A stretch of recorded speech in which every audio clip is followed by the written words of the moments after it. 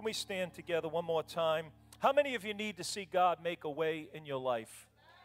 How many of you need to see God do something that's going to take faith?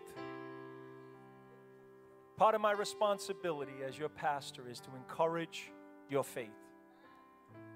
This morning, I want us to sing in preparation for the Word of God this morning. The Bible says in Hebrews that the Word of God was preached to them, but it did not profit them. The Word of God was preached to them. They heard the Word, but it didn't do them any good. Do you know why? Because the Bible said it was not mixed with faith. Hello? Without faith, you cannot receive from God. So let's let faith rise up this morning. Whatever your need is, whatever your mountain is, your mountain might have a different name than mine, but it's still a mountain to you. It's still a limitation. It's still a block. It's still a hindrance. But God still moves mountains. But it's only by faith. So as we prepare to hear the Word, let's mix some faith in there. Come on, let's stir up some faith this morning. What a shame, what a travesty to just come to church and not hear from God and not receive something from God. Life is too challenging to go it alone. Life is too hard to do it on your own. But by God's grace, by God's strength, we can make it through. Let's believe these next just 5 minutes as we sing this song in preparation to hear God's word. Let's sing, He is a way maker. You are here, moving in our midst. I worship you. I worship you.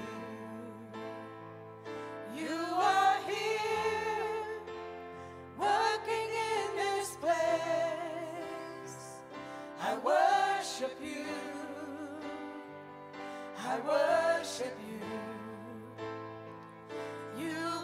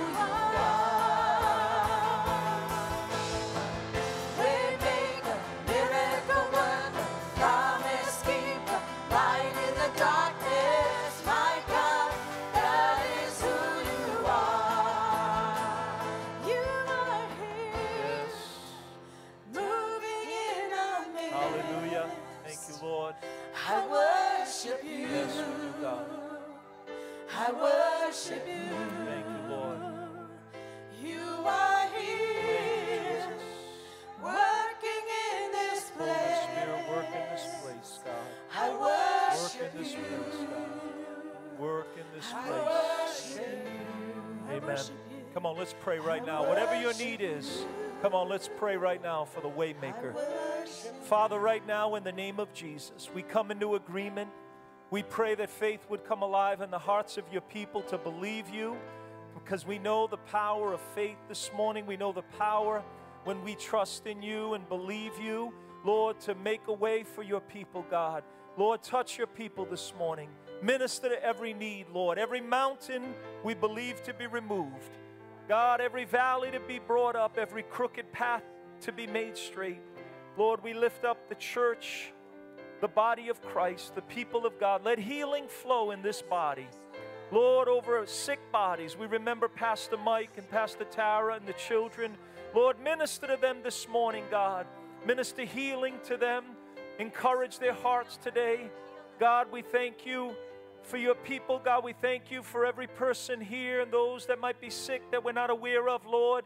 You know who they are. Minister to them in the power of the blood of Jesus. In the power of Jesus' name we pray. Lord, we commit every need into your hands, and we thank you and praise you. In Jesus' name, and everyone said, amen and amen. Before you're seated, one more time, greet the person next to you. Welcome them. Bless them. Amen.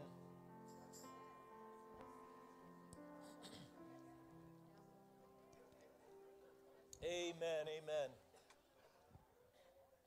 Good to see you here this morning. We want to welcome a minister from Liberia, Pastor DeBoer. Would you just stand? God bless you. God bless you. We welcome you here this morning. Amen. We welcome anyone visiting for the very first time. We want to welcome all our guests. Is there anyone here that you'd just like to acknowledge? We don't want to put you on the spot or anything, but if you are visiting, guest here, anyone? Welcome, welcome, welcome. God bless you. God bless you. We want to remember Linda. Linda, would you stand? God bless you. She's going to actually be leaving for London for several months. We're going to miss you. Please keep Linda in prayer. God bless you. Amen.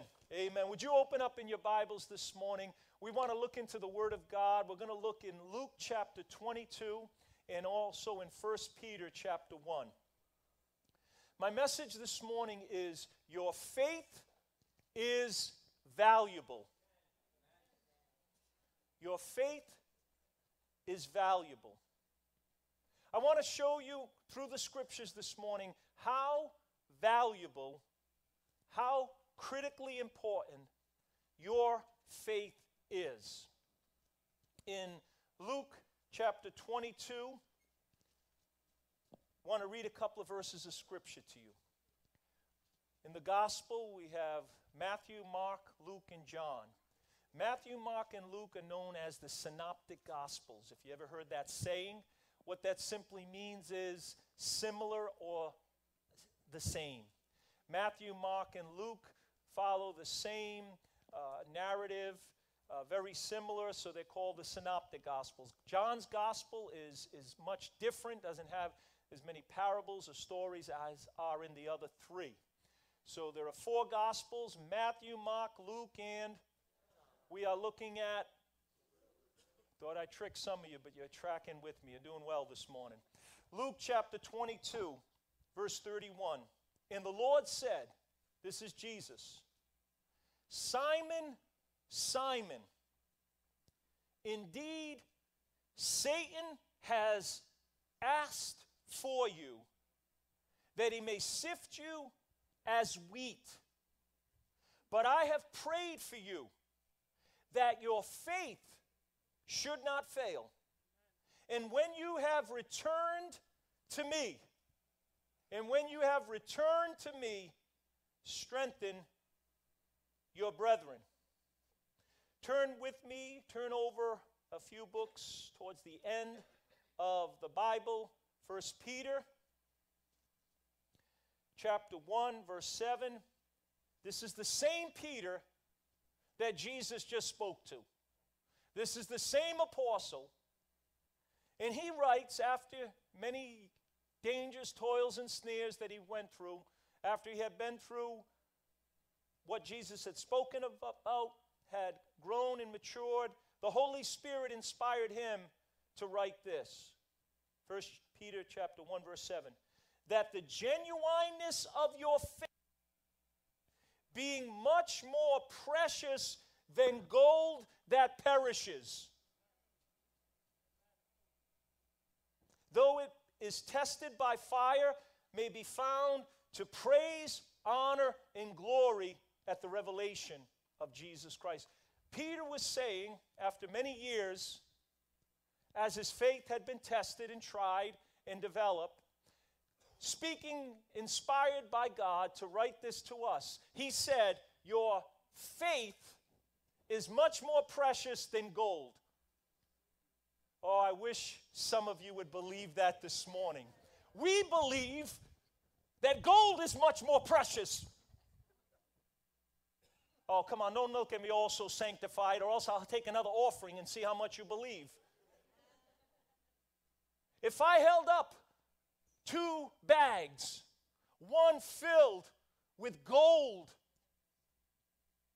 and the other filled with trials that test your faith, which one would you choose? Oh, Lord, help me to preach this morning. Help me to have some believers here that really believe the Word of God. Your faith, Jesus told Peter, I pray that your faith would not fail. Peter would later write that your faith is much more precious than gold.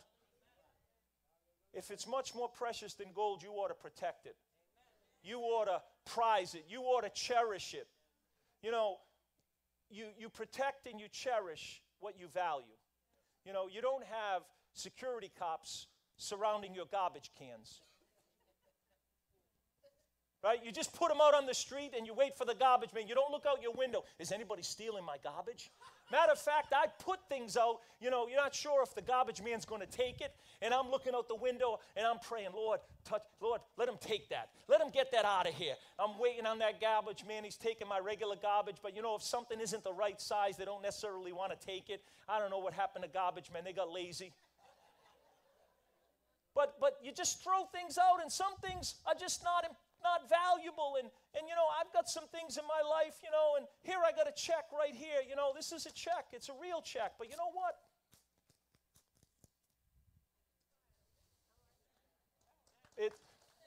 It's worth 2 cents. For real. 2 cents. Why does a Capital One even waste the stamp and the printing to send out a check to reimburse me for 2 cents? 2 pennies. But it doesn't matter because it's only worth 2 cents.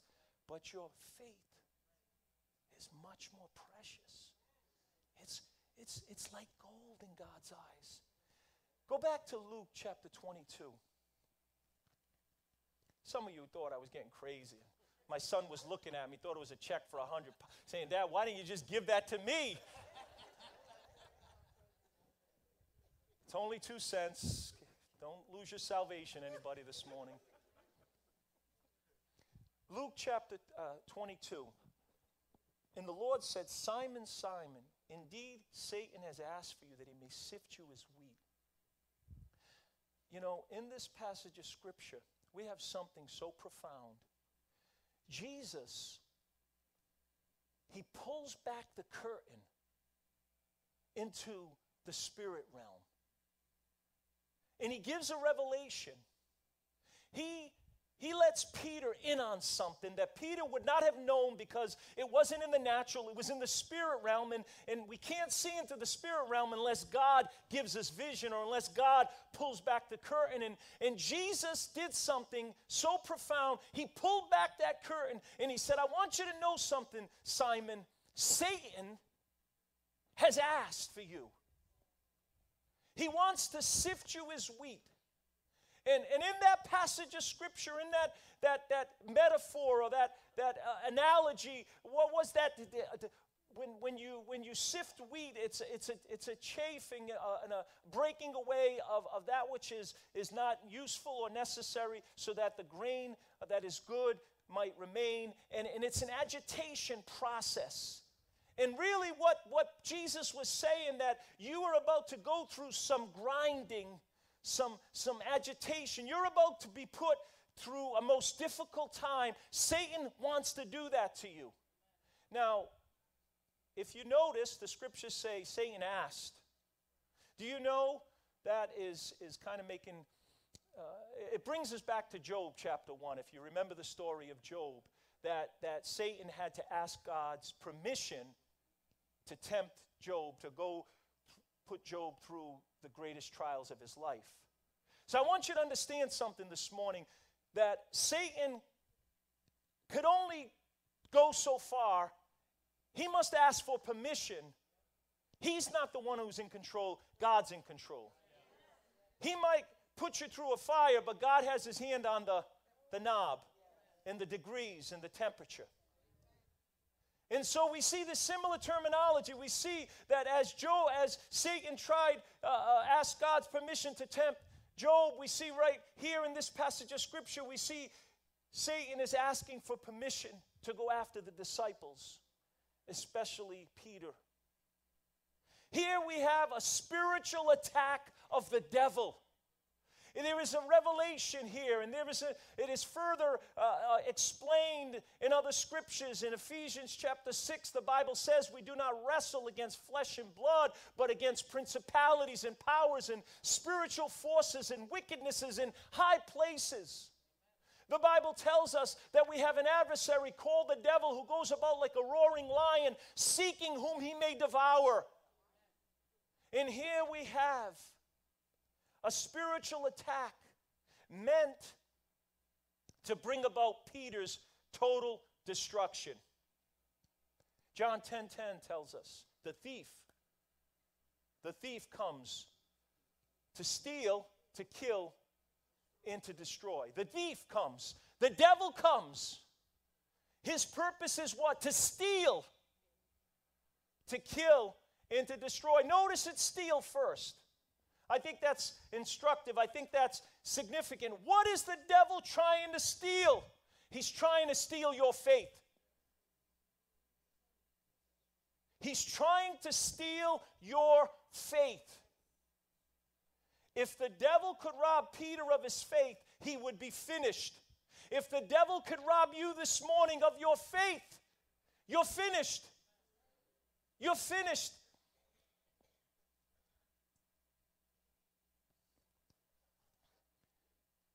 You see, everything you receive in life, in your spiritual life, is by faith. That's why the enemy of your soul is after your faith. That's why Peter would later write that your faith is much more precious than gold. Imagine if we cherished our faith like we do gold, like we do tangible things, like we do money, status, position, material blessings. If we only cherished our faith like gold, because it is like gold, it's much more precious. Why? Because faith is everything. You can't be saved without faith. Ephesians 2:8 and 9. By faith you're saved. Through grace, not of yourself, that is a gift of God, not of works, lest anyone should boast. It's by faith you're saved. Simply believing in God's word and his promises. You can't live without faith. The Bible tells us in 4 different places, in Habakkuk in the Old Testament, in Galatians, in Hebrews, in Romans, the just shall live by faith. That's how you live. That's how I live. We live by faith. You can't overcome without faith. 1 John 5:4 says, whatever is born of God overcomes the world. And this is the victory that overcomes the world. Even our faith. Amen. Faith is what pleases God. Hebrews 11:6. Without faith, it is impossible to please God. Without faith, it is impossible. It is impossible. Can I say it any other way? It is impossible. You know what it means in the Greek? Impossible. Without faith, it's impossible to please God. For he that comes to God must believe that he is, and he is a rewarder of those who diligently seek him. What is faith? Faith is total dependence upon God that becomes supernatural in its outworking. Faith is taking God at his word. Faith is a childlike trust in the risen supernatural Christ. Nothing touches the heart of our Heavenly Father as much as when His children simply trust Him wholeheartedly. Faith. Faith. We trust in God wholeheartedly. We believe it is so even when it isn't so because God said so. Oh, that was too deep for you on a Sunday morning. Faith believes it is so even when it isn't so because God said so. You know, faith in the Old Testament, faith is mainly seen in the New Testament, but faith in the Old Testament is the word trust. Trust in the Lord with all of your heart. Lean not on your own understanding. In all your ways acknowledge Him, and He shall direct your paths. Trust. Blessed is the man that trusts in the Lord. Cursed is the man who trusts in man. But the word faith in the New Testament is where we get the root word for amen. Every time you say amen, you're expressing faith. Oh, I thought you'd be a little quicker on the draw. Amen. What does amen mean? Certainly. It means so shall it be. It means it will be. It means you could count on it.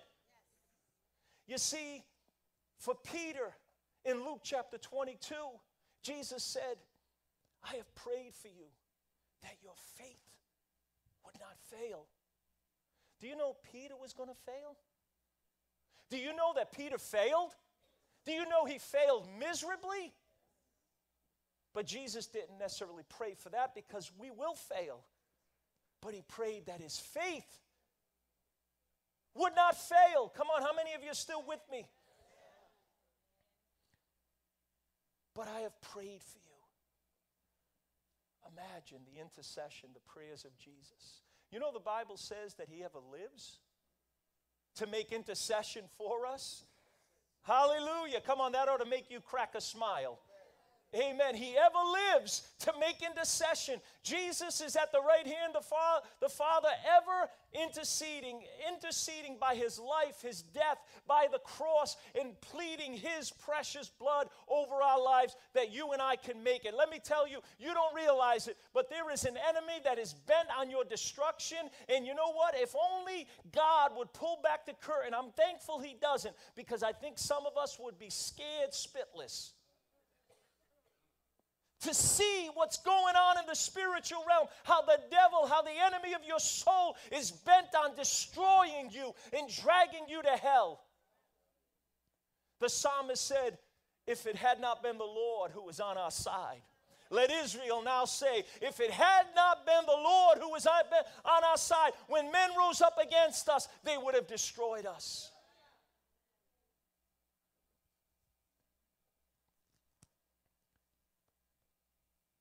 You see, this gives us insight. The enemy of our soul is after our faith.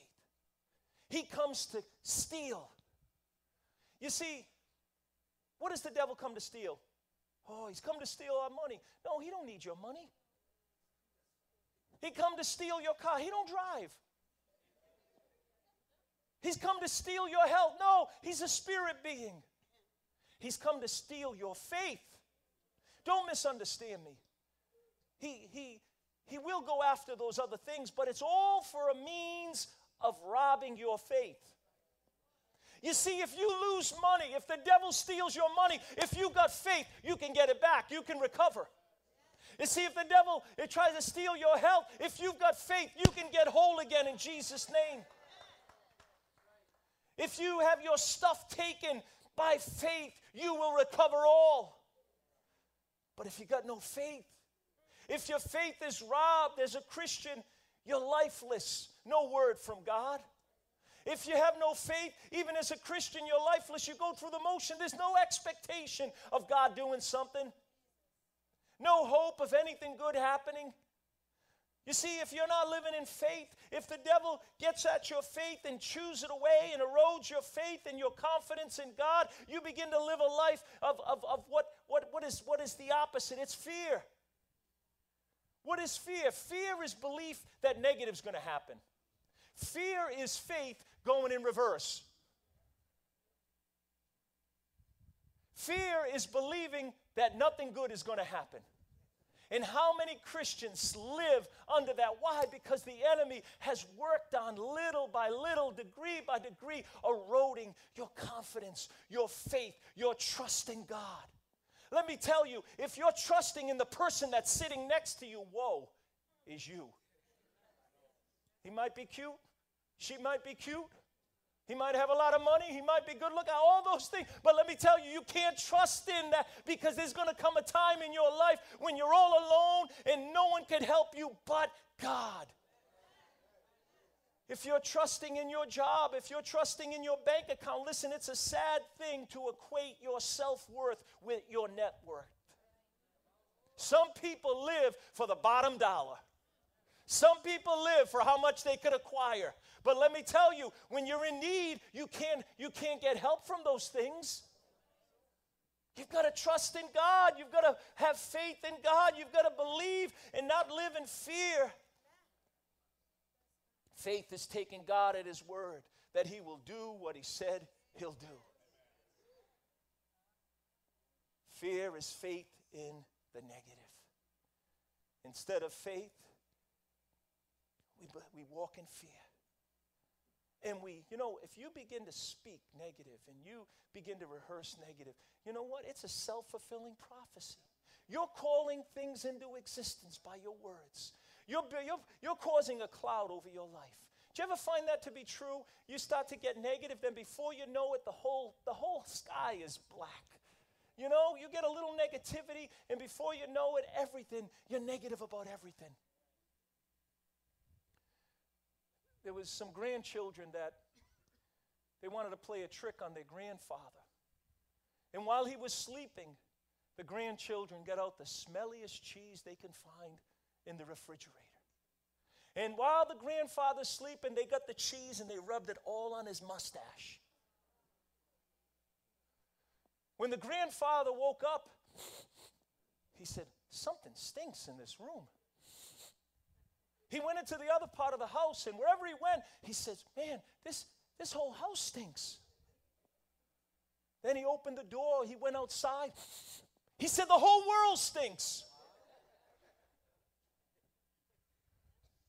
That's what happens when you get a bad attitude. You begin to project that on everything. You get negative, you come to church, and you get negative about everything. You get negative about this, negative about that. Everything's negative. And before you know it, it clouds up everything. Before you know it, the whole world stinks.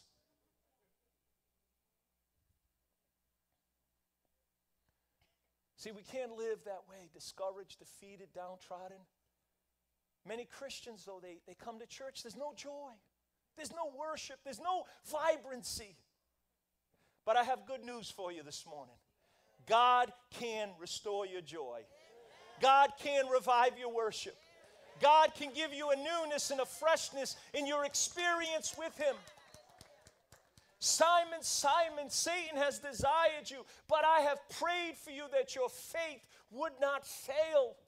And when you've returned to me, strengthen your brethren." How did Peter return? How did he get strengthened? How did he get back at it? How did he get back in the game? By faith.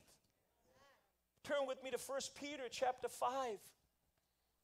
Again, Peter got further revelation by the experience, the things he went through in life. You see, God does not waste anything you go through. If you trust in Him, we know that all things work together for good to those that love God and those that are called according to His purpose. Everything you've been through, the good, the bad, and the ugly, God can use if you trust Him.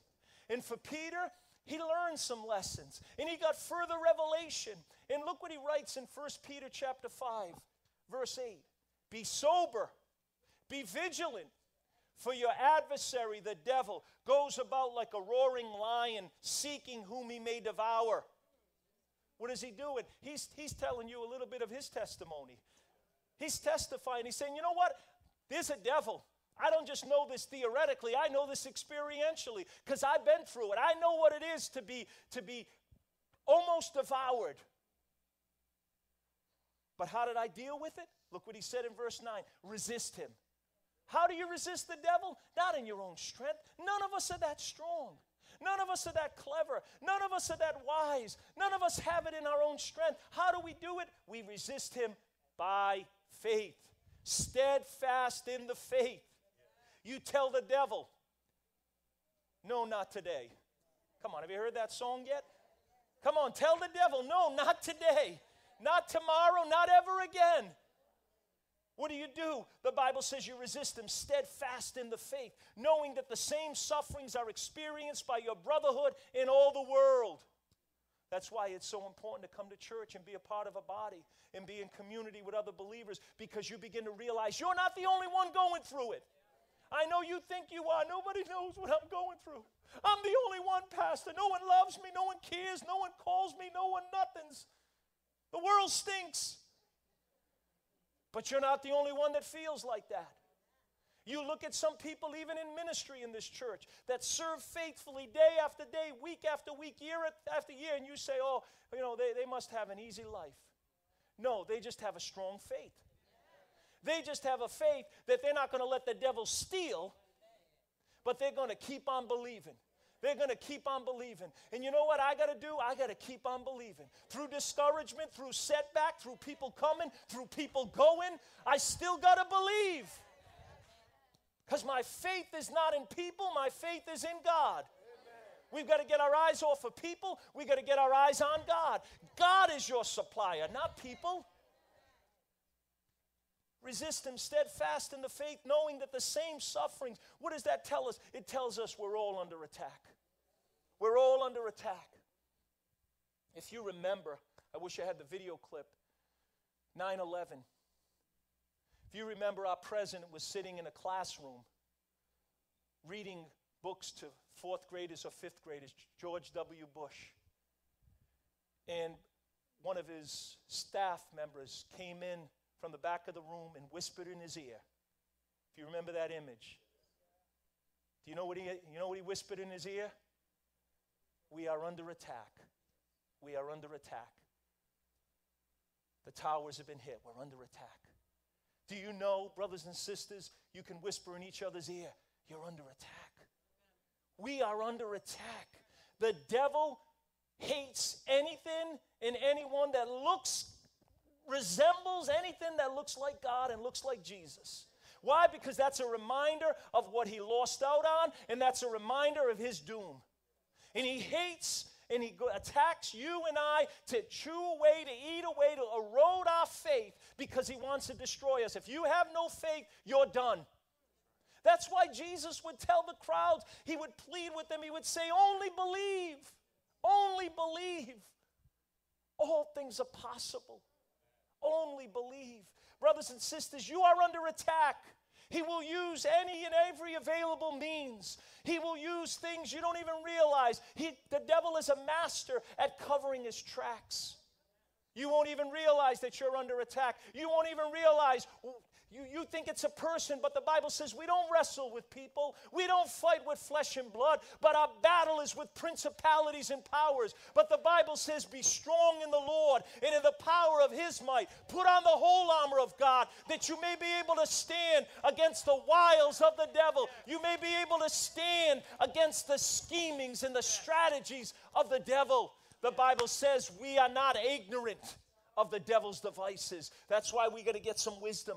We got to know the word of God for ourselves, because when you're all alone, you're not going to have your mama or your daddy fighting with you. You're going to have to stand for yourself, and you're going to have to stand fast and stand firm in the Lord. Hallelujah. Come on, somebody say amen. I pray that your faith would not fail. Then when you return to me, and you could strengthen your brethren. See, this morning you have to resist his lies, and I'm almost done. You have to resist his lies. Peter failed. He not only denied knowing Jesus after walking with him 3.5 years. He not only denied, he left him, he fled. When the chips were down, he fled. Not only denied him, but then he cursed And he swore, I don't know. And he said, I'm not his disciple. He denied knowing Jesus, following Jesus, and being his disciple. That's pretty low. Peter, you failed. But if you can just keep your faith a little bit longer, if you can just hold on in faith through the night, weeping indoors for a night, but joy's going to come. It might be Good Friday, but Sunday's coming. Resurrection's coming. You might have failed, Peter, but if you can just remember the word. What did Jesus say to you? He said, when you return, when you're strengthened, hallelujah. Hallelujah. Strengthen your brethren. What was Jesus doing? He was prophesying his future. He was saying, listen, Peter, you're going to come back. You're going to fail, but your faith is not going to fail because I'm praying for you. And this morning, you need to understand that you can return to God. You could come back from your backslidden state. You might have sunk so low and done some things you said you would never do, and you wonder, can God forgive you? I want you to know God can forgive you. What can wash away my sin? Nothing but the blood. Nothing but the blood of Jesus. What can make me whole again? Nothing but the blood. On Christ, the solid rock I stand. All other ground is sinking sand.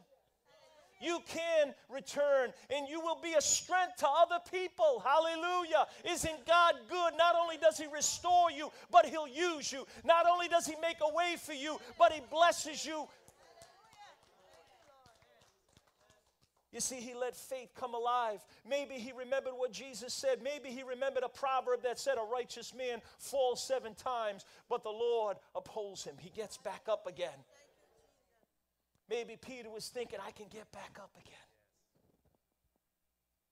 This morning you might feel, I've wasted so much time living for the world, living for the flesh, living for the devil. What use is it? There's a promise for that. Joel 2:25 says, I will restore to you the years the locust, the caterpillar have eaten. What was that? God says, my great army that I sent among you. You see, the caterpillar was a plague that devastated the land of Israel. It was a judgment from God because of the sins of the people. They rightfully deserved it, but you know what God said in his goodness? He said, I'll restore to you the years that the locusts have eaten. What you deserve, what you had coming to you. God said, I'm going to restore your life. I'm going to make a way for you. I'm going to bless you better than you thought could happen. Somebody ought to shout amen. Hallelujah. Hallelujah. I will restore to you the years. God said, I'm going to make up for lost time. I was reading about a woman who was molested by her father from the ages of 6 to 13. She turned to drugs and alcohol.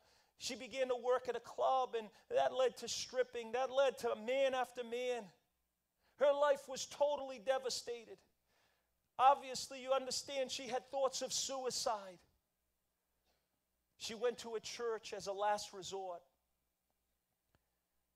Didn't think she had a hope, but the word of God was preached. The word of God was preached. Faith came alive. She trusted Christ with her life.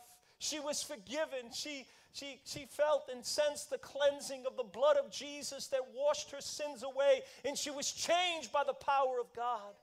Now this woman is saved, serving God, attending a church in New York City. Why? Because she, with just one grain of mustard seed of faith, believed that there was a hope, believed that there was a Savior, believed that she could be forgiven, believed that her life could be changed. You see, the devil is out to steal your faith. When you get offended, listen to me, when you get hurt in church, when you get offended because somebody did something or didn't do something, or they thought they did, you thought they did, they didn't, whatever it is, when you begin to miss church, when you begin to stop reading your Bible and you begin to pull away, see, the devil wasn't after, just didn't want to make you bitter. He wanted you to lose your faith. He wanted you to miss out on coming to church. He wanted you to miss out on the fellowship of other believers so he can get you. He can rob your faith. He wasn't just trying to get you offended. Think about some of the things people get offended. Some of the stupidest, smallest little things, they get offended and they stop coming to church and the devil's laughing at you. When you get caught up with work, trying to make more money, chasing money, the devil isn't necessarily trying to get you into idolatry. He's trying to rob your faith. He's trying to get you to have no time for the Word of God. No time you're too tired to pray. I can't pray. I work 16 hours every day. I sleep 1 hour a day. Well, that's too much. If you're too busy and you're too tired for God, you're too busy. I could see that went over well. See, the devil is trying to cut off your lifeline to God. Your lifeline to God is purely by faith. Purely by faith. When you come under attack emotionally and physically, some of you are battling emotional things from your past. You're battling the weight and the pressure of family stuff. Listen, no family's perfect. Just invite me to your family reunion and I'll be able to testify of that. I don't care who you are. I've been around some great people in the eyes of the world, and they've got some characters in their family. They've got some knots in their family tree. The reality of it is, we face things emotionally, and the devil's plan is to wear you down, to wear you out, to tire you, to weaken your faith so that you give up. You see, the devil's not just after you, he's after your kids. He's after the next generation. He's after the people that you influence. The songwriter, the hymn writer said, Lord, give me the strength. I'm going on with you. Give me the strength because so many lives depend on what I do. Do you realize so many lives depend on what you do? Your children, your grandchildren, the next generation, your friends, your family. If you can get so worn down and your faith becomes so weak, you give up.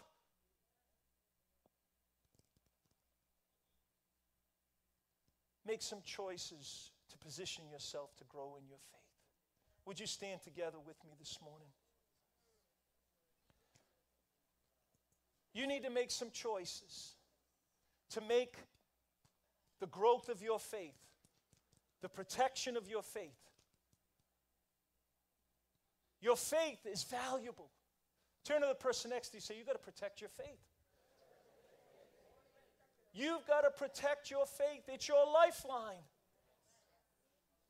The choices you make are critical. You say, I can make any old choices. You know what? The choices you make you. The choices you make you. Do you make choices to sit in the presence of God on a regular basis, to commune with your heavenly Father, your Creator, the one who loves you, to grow in your faith?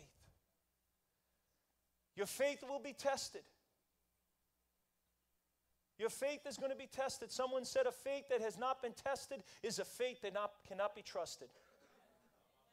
You want to grow in your faith? You're going to be tested. I got good news for you. Good news and bad news. The bad news is you're going to be tested. The good news is your faith is going to grow. See, your faith is like a muscle. The more you use it, the more it grows.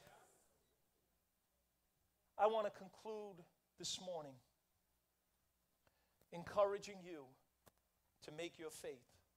You wouldn't tear up a check worth $10,000, $50,000, or $100,000. It's too valuable. Don't throw your faith away. Don't discard it. It's too valuable. It's much more precious than gold. If you and I really believed that, we would make our faith a priority. If we really believed it, we would be intentional about growing. We would be in church regularly.